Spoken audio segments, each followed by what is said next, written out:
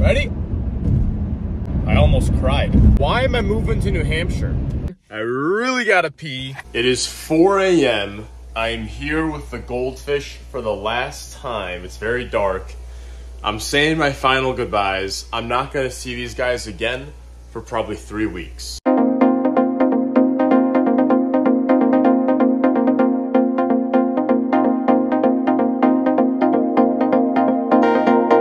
Okay, I've been on the road for 15 minutes.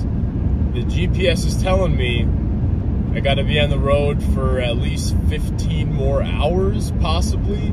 So this is basically my final move out of my home. I will be back there to get my fish, but my plan is to basically drive up to New Hampshire now, spend about 3 weeks there. My family's gonna take care of my fish. I'm just gonna be preparing the new house for the fish to arrive. There's a lot of stuff I gotta do while I'm there.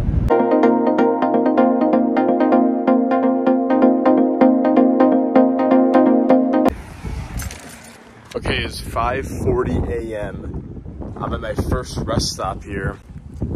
The car's only half empty, but I kind of have to pee.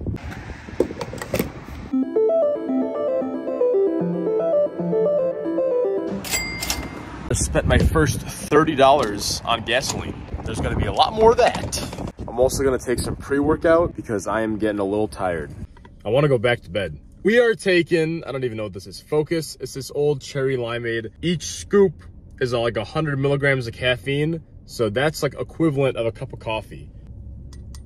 You might be asking, Luke, why aren't you drinking actual coffee? Well, oh, the powder. The reason I'm not drinking actual coffee is because I'm absolutely gonna have to run to the bathroom, you know, do a number 2 if I drink some real coffee, and I don't have the time for that right now. That's delicious. Honestly, I'm double scooping it. Second scoop. The powder. That's good.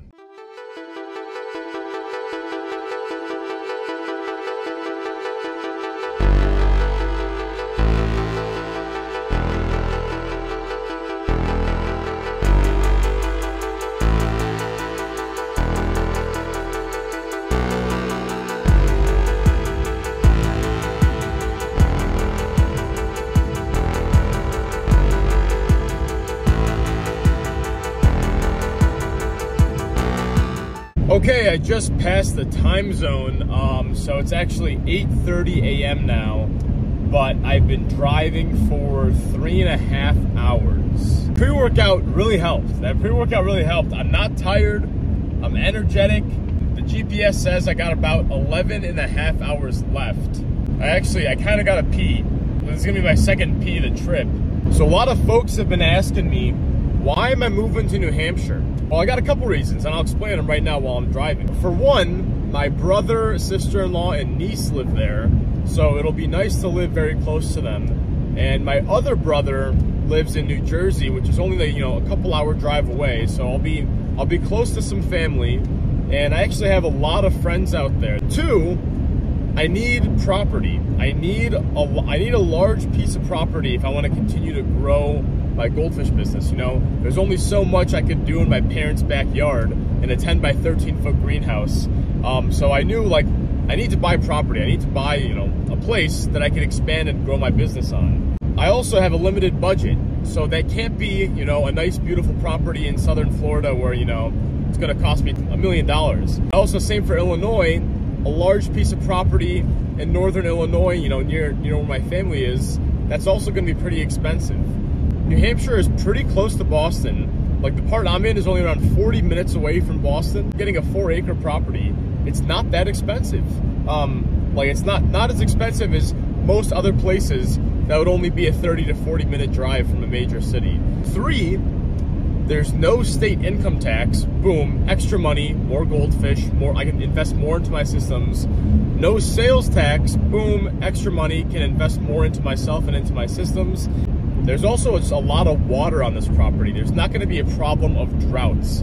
There's like 4 different wells I can tap into. Only one is currently tapped into, but there's 3 other ones that are there. And there's a massive lake on this property. There's like a bunch of creeks on this property. There's a ton of fresh water available for me to tap into on this property. And also, this property used to be a fishery and hatchery a little over 30 years ago.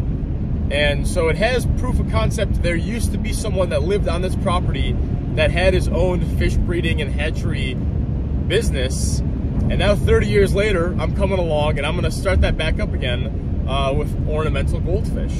It was a match perfectly made, and this will be just the perfect piece of land to start my business on. Okay, it is 8:45 a.m. I just got to a gas station. I really gotta pee. Guys, look how clean and nice this bathroom is. What a joy. I'm in Ohio. This is what you expect in an Ohio gas station bathroom.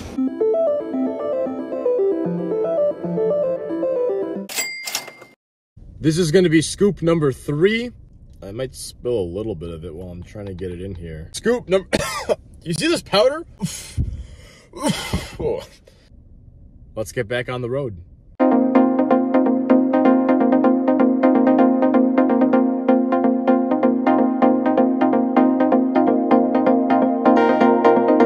My mom packed me a whole bag full of veggies. She said, Luke, don't forget to eat your veggies. She literally packed, look at this. You know, they're low in calorie, high in fiber, good for you. Okay, I'm at one of these little rest stops here. I have to pee again for the 3rd time. So I'm gonna go pee, and I'm also getting a little bit hungry. I ended up getting Panera, and hold on, I did end up getting a cold brew coffee. But this is kind of weird about me. Cold coffees don't really make me have to use the bathroom. It's only the warm coffees that do that. They have to make me go to the bathroom like a little bit, like they have a little bit of that effect. But it's really the warm coffee for some reason that like really makes me have to go to the bathroom. But the cold coffee, not that much. So I'm like, you know what? I really want a cold brew. And especially when the sun is shining on you and it's like warm, I get very tired. And I'm trying to do this in one day. So I'm like, caffeine, I'll take 1 day of an overdose of caffeine, whatever, I'll be fine. This is 4th dose of caffeine for today, and we're only at like, it's only 10:30 a.m. And I got a turkey BLT sandwich. That looks pretty good.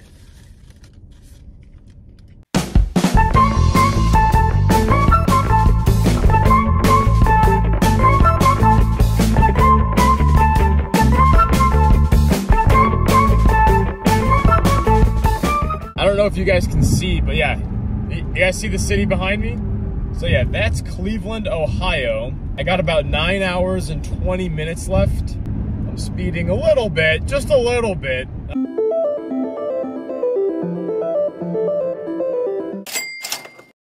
I am now in Pennsylvania. I'm only in Pennsylvania for a small part of this trip.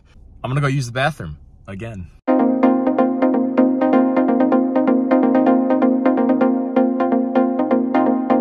I'm now in the state of New York.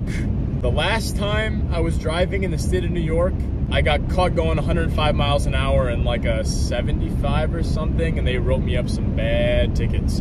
So I'm not gonna go above 80.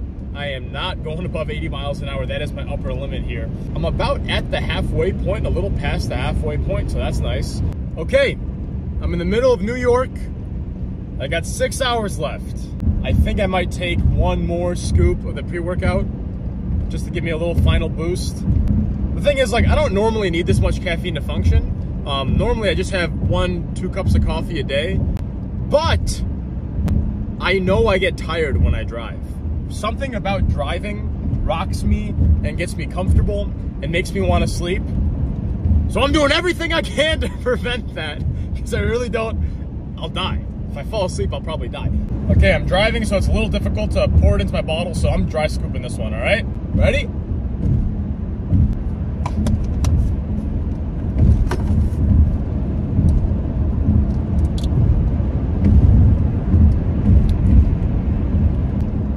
I almost cried. Oh, I forgot, I also had a Diet Coke. The caffeine consumption is probably nearing 600, a little over 600 milligrams for the day.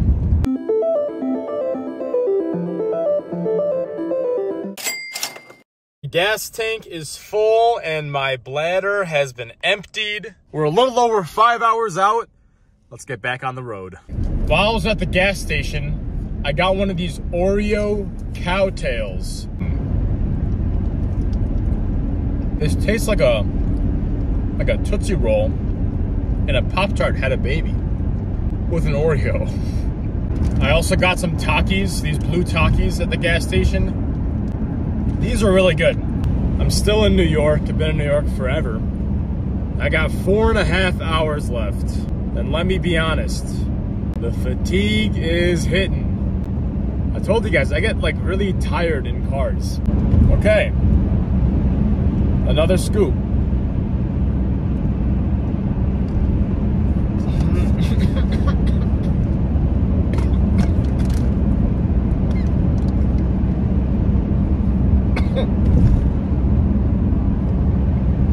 I should honestly just pull over and dump it in the bottle. Like, choking on it woke me up a little bit.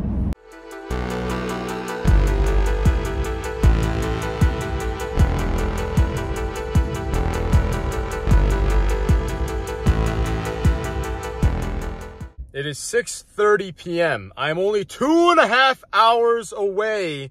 I got some chocolate milk. I was craving some chocolate milk. I got some protein shake because my diet today has been a little lacking in the protein. And I got another bottle of water. Lots of liquids. I just peed now. My tank is empty. So is my car's tank. So I'm actually about to go fill it up.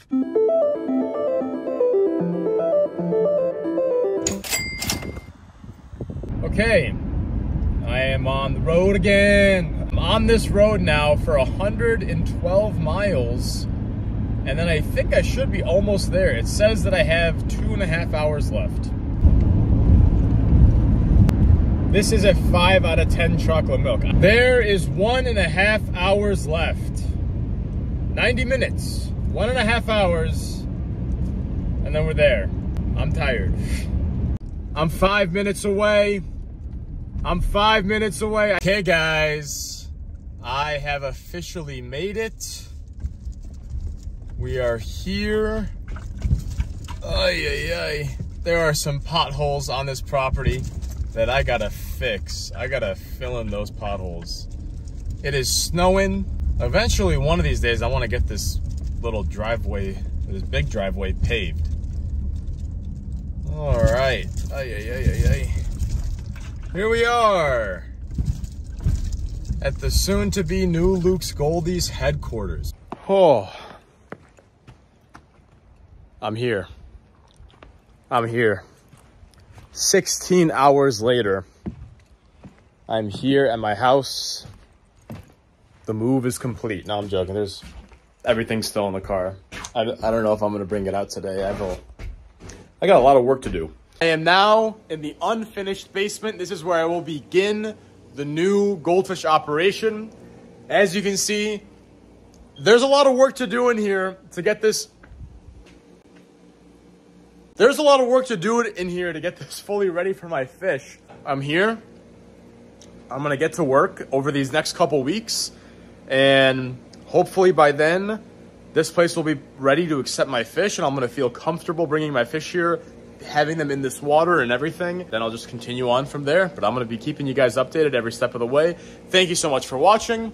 I'm so glad I did not die. I made it. I made it, and I'm alive. Thank you guys so much for watching. Don't forget to check out our merch. Luke's Goldies, out.